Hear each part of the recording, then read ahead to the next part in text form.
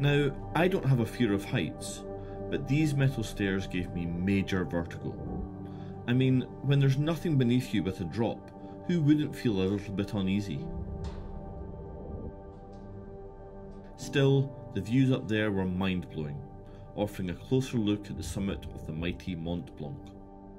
Now, you could go even higher, but word on the mountain, see what I did there, was there was a potential 40-minute queue for the lift up.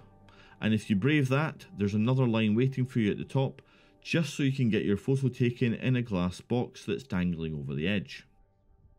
I gave it a miss as time was ticking, and I wasn't about to stand in line when there was Alps to see.